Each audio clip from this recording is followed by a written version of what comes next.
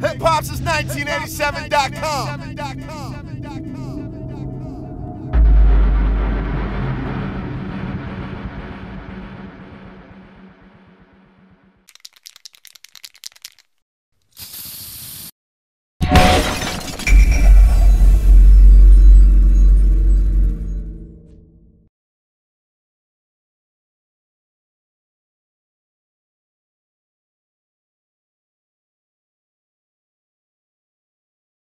Good afternoon. We're back live from Phillips Arena as our 1-5 Atlanta Hawks are back in the building on this Sunday afternoon for a special matinee. As that's right, the Bucks are in town. Giannis Antetokounmpo and the Milwaukee Bucks are in town today, coming into the game with a record of 3-2. Now, our Hawks suffered a tough loss on Friday night to the Denver Nuggets, 105-100, so they'll be looking to bounce back tonight against Giannis and the Bucks. Something we must mention about Giannis: he is one of 2 players in the NBA right now, averaging on over 25 points, 10 rebounds, and 5 assists throughout the young 2017-18 NBA season. Make sure you stay tuned to Hip Hop's 1987. Follow Terrell Thomas and Danny Digital for the full recap and all your NBA action.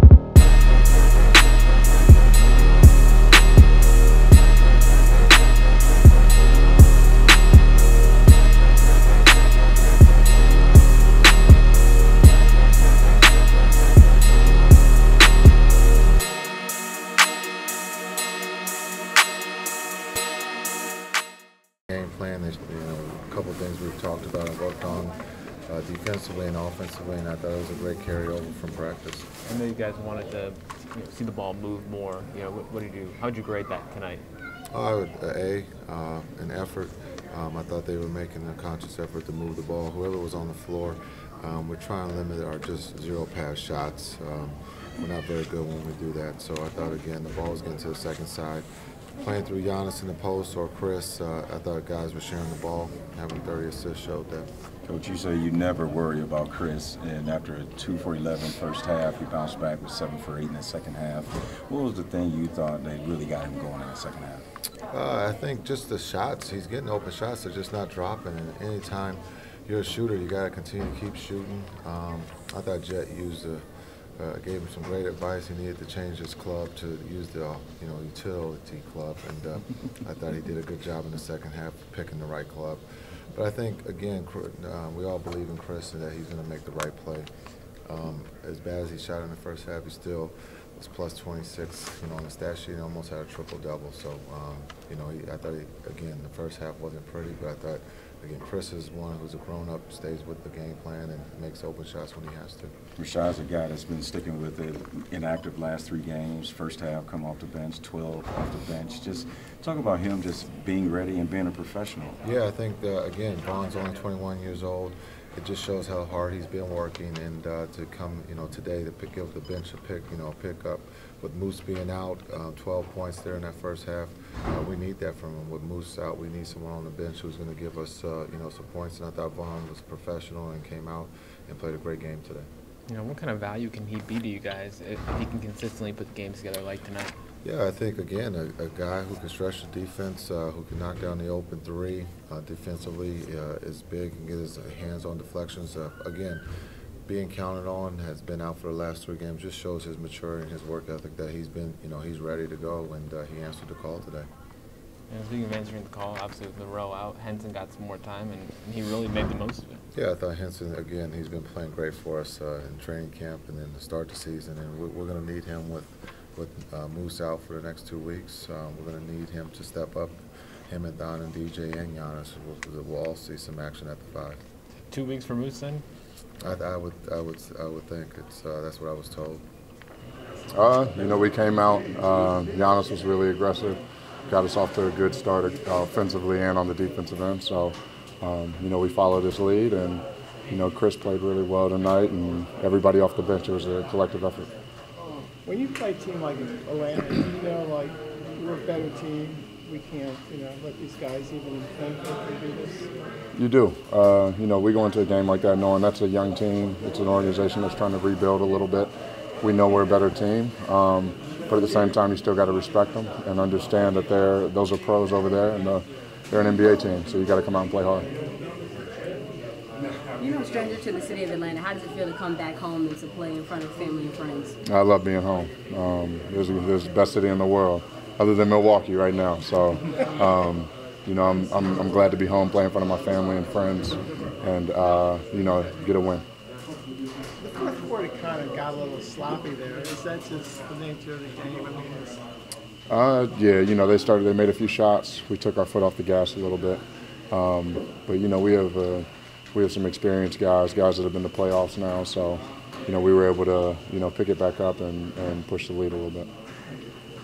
What's your comfort level now compared to what it was a year ago? I'm a lot more comfortable. A year of experience and experience in the playoffs really makes the world of difference for me. So I'm comfortable. I know what my role is. I feel like I found my niche with this team, and I love playing with my teammates. How many passes you have today? How many what? How many passes, family? I actually only had maybe 6 or 8, but I could have got a lot more. But I think a lot of people bought their tickets. Smart. Yeah. So as we're both graduates of GAC, talk about your experience and what it was like in being a Spartan alumni. GAC was a great school for me. I had a great academic and athletic experience there. Hopefully I can get back to them this summer and go say hello to some of the people. But I love being back in Atlanta. I imagine some of them are out there watching. So yeah. There we go. Thank you. Well, Malcolm, you picked up the Rookie of the Year last year. What are some things that you've seen on the court this year to kind of improve your game this season? Just being a calming presence for our team, especially at the point guard position. You want to be one of the guys on the floor that doesn't get rattled, that's able to keep the pace and keep the team organized. So I feel like I've been able to do that a lot better this season and not be in a rush. Long time no see, man. Long time no see. What's going on? How you doing, bro? Yeah, I'm good. Congratulations. Thank you. I appreciate What it. you still listening to? Man, J. Cole, man, Jeezy, the usual. So we never finished our one-on-one. I mean, we can get it. We can go right now, man. There's a ball out there. I'm not sure that's what you want. You don't look ready. I'm not sure. I still got the jump shot. Don't forget. We gonna see. We gonna see. You can afford a $20 bet. Yeah, I can afford it. You can afford it. I can afford it. We might have to up it a little bit.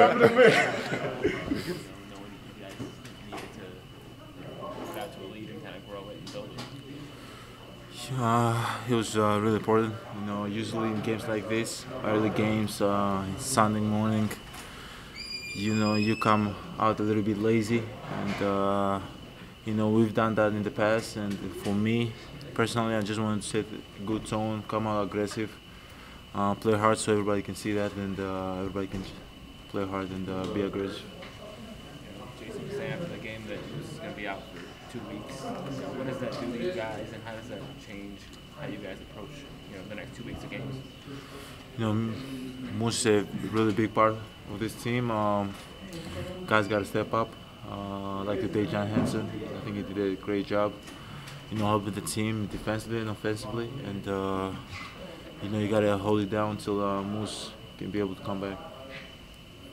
Giannis, you're one of 2 players in the NBA currently averaging over 25 points, 10 rebounds, and 5 assists per night. What are you seeing different out there in these few games so far this season?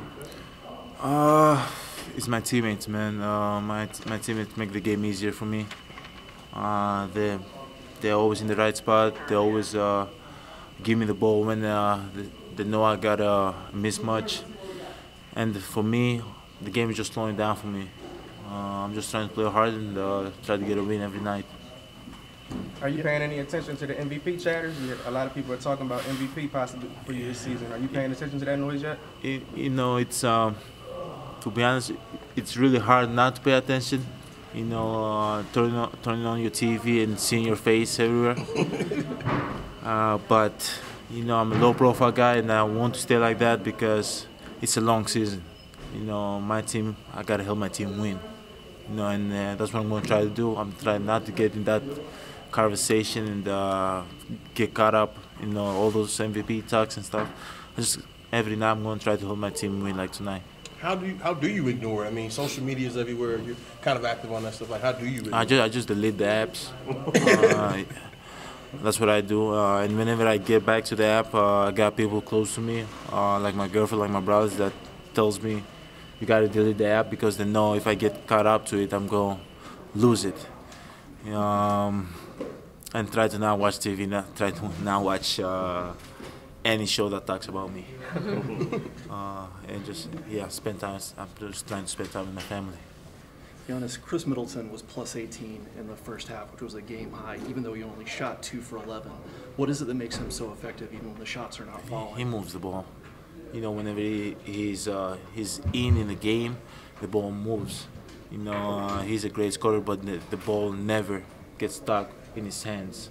I think that's what makes him special. That's what he was plus 18. As you said, I didn't know that. And defensively, he's always solid. The Bucks stopped terror tonight in Atlanta at Phillips Arena as the Milwaukee Bucks came down into town tonight, picking up a big 117-106 win against our Hawks. Our Hawks now move on to a record of 1-6, while the Milwaukee Bucks move on to a record of 4-2. Tonight was about the Greek freak Giannis Antetokounmpo as he continues his early season MVP campaign. Antetokounmpo finished the game with 33 points, 12 rebounds, and 5 assists, continuing his average of over 25 points, 10 rebounds, and 5 assists per ball game. He came out the gate firing, scoring the Bucks' first 9 points and setting the tone early. He spoke to us about that briefly in the post-game in the locker room. He also let us know that he continues not to pay attention to the noise. He said it's kind of hard not to hear when you turn on the TV, when you turn to social media and you see your name in the MVP discussions, but he's continuing to stay focused, and he let us know that all that matters to him is seeing his team get a victory. Big night for Dennis Schroeder, who finished the night with 21 points for our Atlanta Hawks. Also big night for second-year wingman Taurean Prince, who continues to be effective and continues to improve game by game as he finished the night with 17 points. Now our Hawks will be leaving Phillips Arena briefly as they'll be headed to Philadelphia to take on the Sixers later this week. Then we'll be back here next Friday as James Harden, Chris Paul, and the Houston Rockets coming to town. Make sure you stay tuned to Hip Hop since 1987. Follow Terrell Thomas and Danny Digital for all your Atlanta Hawks and NBA updates.